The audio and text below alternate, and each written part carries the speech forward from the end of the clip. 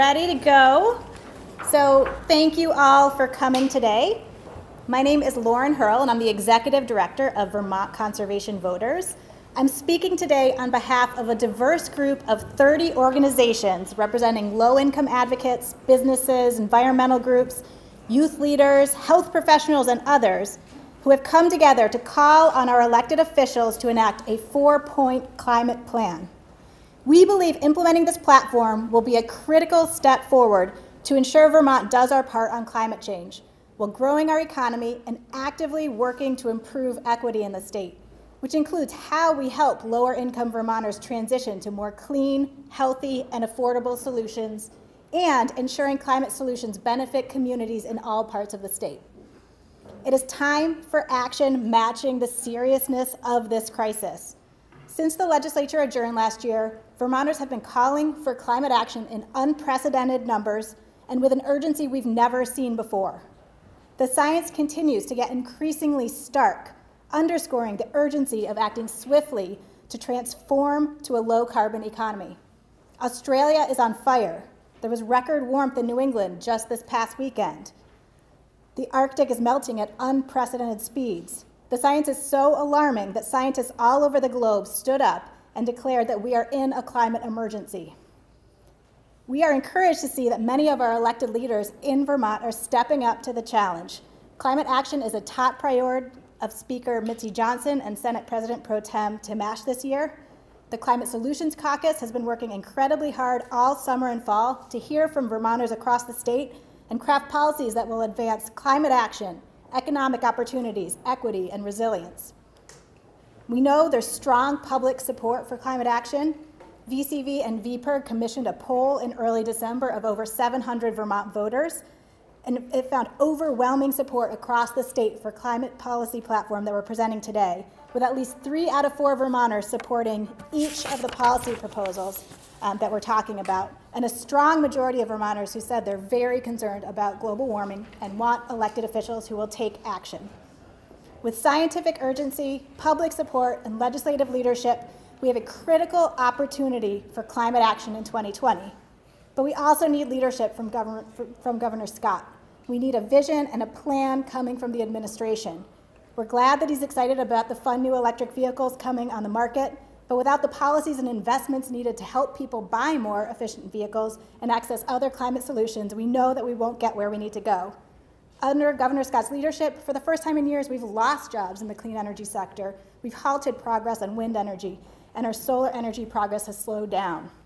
But we know we can get back on track, and by supporting and signing these policies, Governor Scott can live up to his words when he strongly declared Vermont was still in for meeting the Paris Climate Accord commitments. We're presenting today a climate action plan that, if enacted, will represent essential, meaningful progress.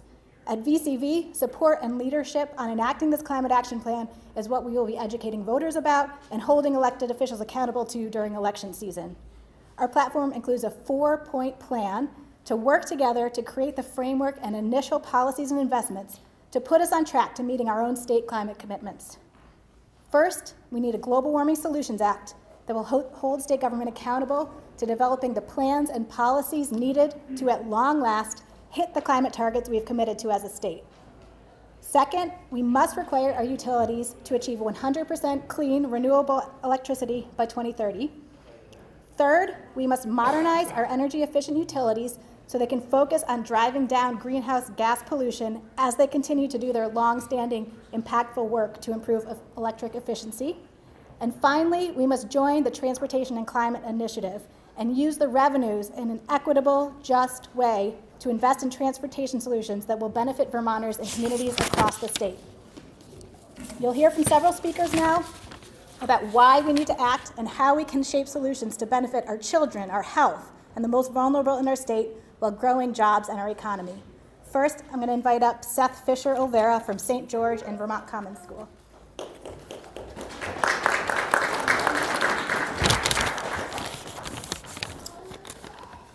My name is Seth Fisher-Olvera.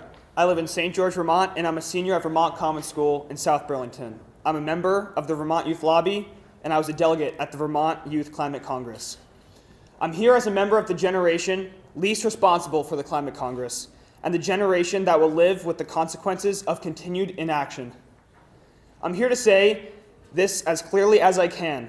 Governor Phil Scott and the legislature are not doing enough to address the climate crisis. Climate change threatens our economy, our environment, and the way Vermonters live their lives. The decisions made this year in this building will affect young Vermonters for generations to come. For decades, elected officials have been aware of the danger that greenhouse gases pose, but they haven't taken action to protect young Vermonters. In fact, since 1990, carbon pollution has risen 13% in Vermont, while it has fallen in every other New England state, in New York and in Quebec. This is unacceptable. At the Vermont Youth Climate Congress last year, over 170 student delegates from 44 schools from across the state convened to declare a climate emergency. In addition, we recommended more than 20 concrete steps that the state can take to reduce emissions, including the 4 banner proposals being announced today. Speaking as a delegate, I think it's fair to say that the young Vermonters want bolder action, more ambition, and faster results than are proven today. But we must get started.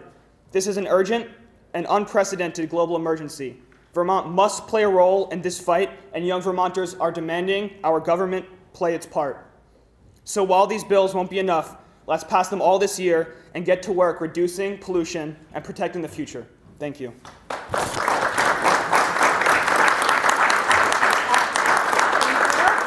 Next, I'd like to welcome up Dr. David Rand, Assistant Professor of Medicine at the University of Vermont and a member of the Vermont Climate and Health Alliance. Good morning. I'm Dr. David Rand. I'm pleased to be here on behalf of the Vermont Climate and Health Alliance, representing hundreds of health professionals across Vermont who are supporting the Climate Action Plan announced here this morning. As your doctors, nurses, veterinarians, and other healthcare providers, you expect us to act to protect your health. You expect us to say what needs to be said. As stewards of the health of Vermont's people, we are obligated to speak out. Let's start with a global picture. In the fall of 2018, 100 leading medical and health organizations representing over 6 million healthcare professionals declared climate change is a global health emergency. The World Health Organization lists the top 10 threats to human health annually. Climate change topped the list in 2019. I expect the same this year. Nationally, the Centers for Disease Control and Prevention predict severe health risks to all Americans. The American Psychiatric Association reminds us that climate change does not just affect the physical body, but also significantly impacts our mental health. Here are just a few examples of what my colleagues and I are seeing in Vermont in our daily work, because climate change is here already. Our patients with lung disease are the first to notice hot weather, and they call us when it is very hot or humid outside because they can't breathe. It's not just our lung disease patients who are hurting. People with virtually any chronic medical illness are more prone to exacerbation and other ailments on the hottest days of the year. And the Vermont Public Health Association tells us that every day the average temperature in Vermont reaches at least 87 degrees, there is an additional death among Vermonters aged 65 or older. Both in the clinic and the hospital, we are caring for an increasing number of patients with serious consequences of tick-borne illnesses, such as Lyme disease and anaplasmosis. The most vulnerable Vermonters are the most threatened by changes coming at us: the elderly, people in poverty, children, and people with disabilities. They are hit first and hardest. 2 years ago, the Vermont Climate and Health Alliance joined with the Vermont Medical Association, the Vermont Public Health Association, and other leading Vermont medical and health groups in sending a letter to the legislature stating that the science was clear and unequivocal. Climate change was poised to become the major threat to human health in the 21st century. Our message to the legislature to the governor and to all Vermonters today is that our collective patient, the Earth, is in worse condition than it was just 2 years ago. Our patient has a fever, low blood pressure, and it is in the intensive care unit. Left unchecked by the time Vermont's school-age children are our age, climate pollution will shatter many systems that we all need for health and security. We created this problem together. We will only get out of it if we sacrifice together. The time for inaction and trying to protect the status quo is over. In keeping with our oath as medical and health professionals to protect the health and well-being of our fellow Vermonters, the Vermont Climate and Health Alliance is here today to state our unequivocal support for this platform. And I'm proud to also report that the Vermont Medical Society, the state's largest physician membership organization, representing over 2,400 physicians, medical students, and physician assistants, has signed onto this plan as well. Thank you. Next, I'd like to welcome up Erhard Manka from the Vermont Affordable Housing Coalition.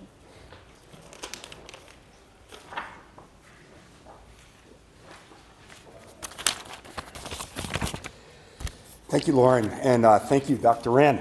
My name is Erhard Manka, and I'm here representing the Vermont Affordable Housing Coalition and the tens of thousands of low and moderate income Vermonters that our members serve. Our coalition is made up of over 90 organizations that include the state's affordable housing developers, housing authorities, homeless service providers, low-income advocates, and anti-poverty agencies. Our coalition is here today to join the call to the Vermont legislature and to Governor Scott at last to support climate action, climate actions that are necessary for Vermont and live up to its climate commitments. So why do housing and homeless organizations support these actions? Because we understand that climate change is a low-income issue. Climate change is a housing issue. When we look at the impacts of climate change, low-income Vermonters are disproportionately impacted. They suffer the greatest consequences from our increasingly extreme weather. They live in the most risk-prone locations, the most vulnerable structures, and are the slowest to recover from climate events. As just one example, those most affected by Tropical Storm Irene were low-income residents in mobile home parks, one of which, Tri-Park Mobile Home Park in Brattleboro, with 333 lots, is the largest in the state and is still struggling to recover 8 years later. That storm drives home an important point. The climate crisis will impact Vermont and Vermonters, and is already doing so. That's not a reason not to act, though. Far from it. Done right, climate action builds stronger communities and safeguards against the impacts that are on their way. Every policy in this platform can and should make Vermont communities from Burlington to Brunswick more resilient against the impacts of climate change. The other reality is that climate actions like weatherizing low-income families' homes and building housing that is both affordable and efficient aren't just good for the climate. These actions directly make the lives of families all around the state immeasurably easier and better. These actions not only help lower our carbon footprint, they lower the overall cost of the housing, making it more affordable for the low-income Vermonters they serve, all while creating good-paying jobs that boost our economy and keep our hard-earned dollars in state instead of exporting them through the purchase of fossil fuels. Members of the Vermont Affordable Housing Coalition are taking climate action every day, but the work we're doing and the individual choices so many Vermonters and Vermont businesses are making are simply not enough on their own. The governor and the legislature need to join us in taking Vermont's climate commitments seriously, and that is why we stand behind the 2020 Climate Action Plan. Thank you.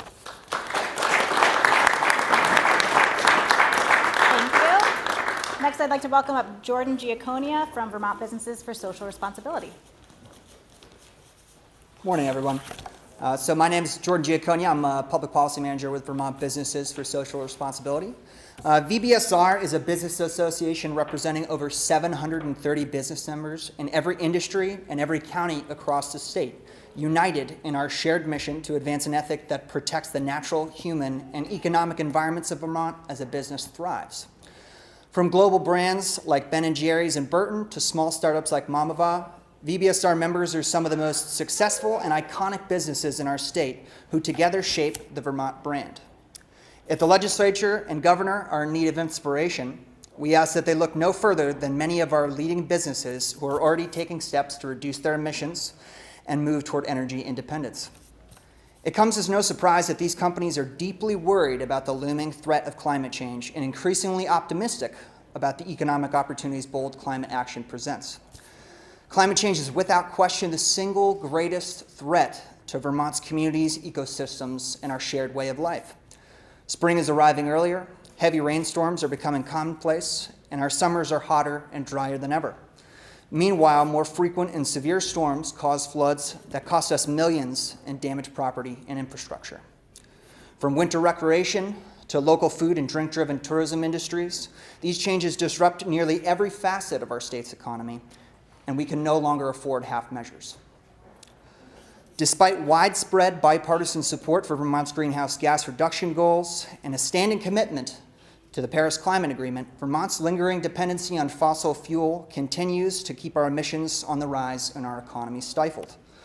Rather than exporting billions of dollars on out-of-state fossil fuels, we urge Vermont legislature and governor to advance renewable energy and efficiency solutions that will move us off of imported fossil fuels, curb greenhouse gas emissions, and reinvest those dollars into building a new innovation workforce, ensuring a just transition into a clean energy future for all Vermonters.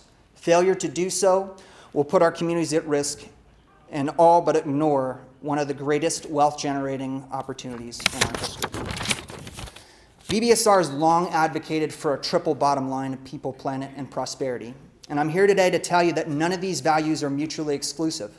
Together, through local investment, equity, and accountability, we can tackle climate change, build a thriving economy, and put the green back in Green Mountain State.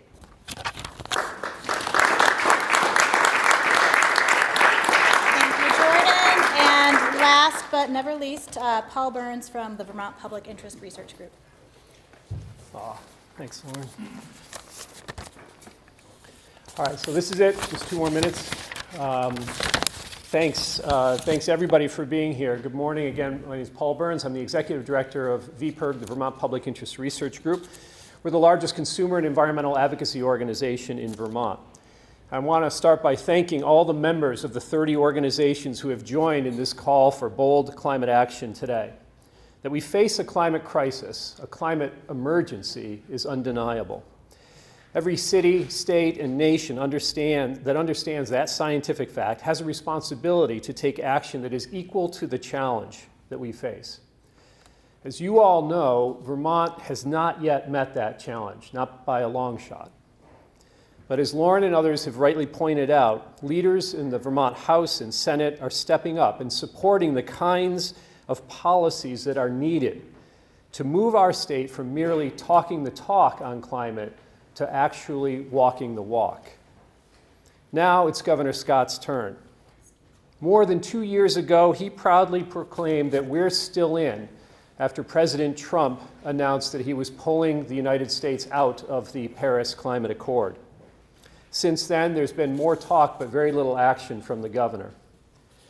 If Governor Scott does, in fact, support Vermont's own climate commitments, as he says he does, it is time for him to show it. It's time for him to lead, follow, or get out of the way of legislators who are proposing real solutions this year. Now, we genuinely hope that the governor will step up. But it's action more than words that we need now.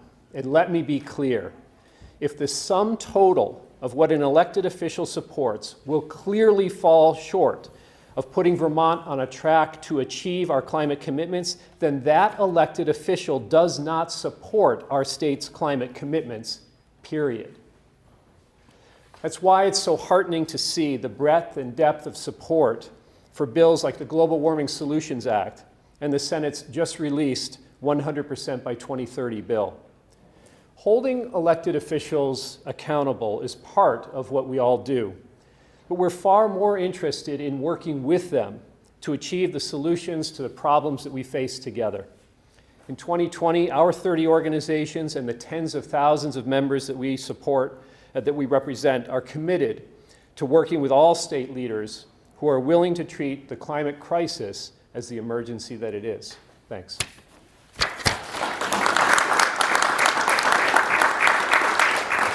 Thank you so much, and we would now be happy to answer any questions you might have.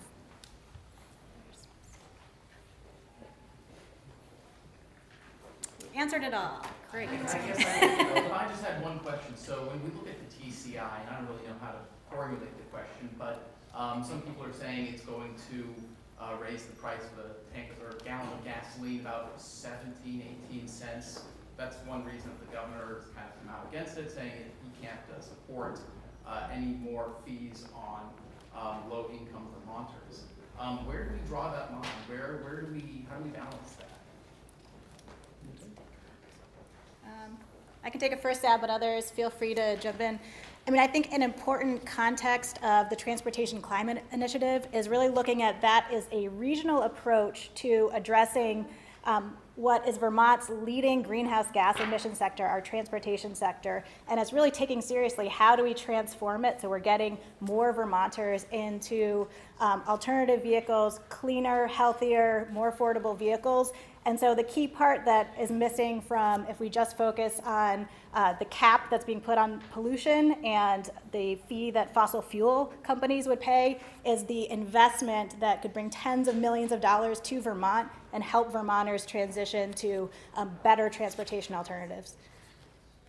I would also say, I'm Johanna Miller, I'm the Energy and Climate Program Director at the Vermont Natural Resources Council, that Vermonters are already bearing a high cost right now, so doing something about it is intended to assuage that a little bit. Most importantly, it's also to put in the context of 17 cents is about a decade out. We've paid more. The difference between what we were paying in gas this summer and what we are paying now in the city of Montpelier is far more than 17 cents. So I just want to say, and let me tell you right now, as you heard from others, about 80% of that cost that we are paying goes out of state. So this is a proactive proposal, a starting point to make sure that we are reducing emissions in our most carbon polluting intensive sector and using those dollars to reinvest in solutions that will save Vermonters money over the long term. So let's put the frame in context to say that it's really intended to be a long-term sort of economic protection for Vermonters. What kind of assistance can be given to private utility companies in Vermont to help them reach the goal by 2030 to be providing 100% renewable? That's a tall task in the next 10 years. Hi, Olivia Campbell, Renewable Energy Vermont, Executive Director. So the state's largest utility, Green Mountain Power, last year already made a commitment to move and achieve 100% renewable electricity by 2030. So what we know is that climate change and the changes that we are experiencing with increased storm events are increasing the cost of all of our energy and our electricity system now. Green Mountain Power has spent over $25 million in the last 4 years responding to storm events, and that costs Vermonters money. So the more we can power our community with local renewable electricity, it creates greater resilience and has the impact of reducing costs in both the short term and the long term. Does that answer your question? I was just curious if there was any ideas as to like assistance that might be provided to other smaller utility companies in different parts of the state that maybe Green Mountain Power doesn't cover, companies that maybe have some more catching up to do. Sure. Well, we do actually have two small utilities, Burlington Electric Department and Washington Electric Co-op, that provide 100% renewable electricity now to their members. So I'm not sure it's a matter of incentives for utilities is what it addresses. I believe that this is really proposed to grow our local economy and increase our climate resilience and lower electricity costs with local renewable electricity. Because Vermonters pay very high amounts of money every year for transporting electricity through the ISO New England grid. We're part of a regional grid. And the more that we can generate our electricity locally, then we save on those costs. Questions? Back to TCI for a minute. How would you envision the state of Vermont would spend the tens of millions of dollars it would get from TCI to join? Is there any sense of what I would say that money would be used that's a state of Vermont decision, and I think there are many conversations already underway about how to best use those dollars and a commitment to ensuring that those dollars go back into the communities who need help, rural communities, go back to low-income Vermonters who need help in making the transition. So I think the good news is that we have agency over that, and that the commitment and principle to helping Vermonters who need it the most, rural, low-income, vulnerable Vermonters, will lead that conversation, and we get to participate in that if we move forward with making this really important commitment. And I guess one last question for TCI as well. So, of course, Governor Scott kind of has his reservations, but also in Massachusetts, Governor Baker has sort of expressed a little doubt, politicians down in Rhode Island as well. So with it being such a large coalition, right, I mean, why should Vermonters believe in TCI and the effects that it can have if we see throughout New England people having doubts? Well, Vermonters can take solace in that it's a proven approach. We have participated in the Regional Greenhouse Gas Initiative for many years. Republican Governor Jim Douglas entered into this regional program to cap emissions in the electric sector. That program has worked. Our emissions have gone down. The economies in New England and the Northeast are among the strongest. And so we have a proven approach. It's a foundational step forward, and we can improve it over time. But I think to Kevin's question, I think we are committed in the state of Vermont to reducing greenhouse gas emissions in a way that protects vulnerable, low-income rural Vermonters as well. So it's a great opportunity. Anything else? Thank you all so much. Before you run, I just want to say, these are all fair questions, but I just wanted to add that, failing to act on this climate emergency is not doing a favor to any Vermonters. It's not doing a favor to low-income Vermonters or anyone else by failing to act. It's like being unwilling to call the fire department when your house is on fire because you're worried that your taxes might go up to pay for that fire engine. That's not going to solve the problem. We need solutions, and we need leadership now. And the governor simply saying, I care, I believe in science, but I'm unwilling to act is no longer enough. We need to see leadership. We need it to happen now. Thank you. All right. Thanks. Thank you.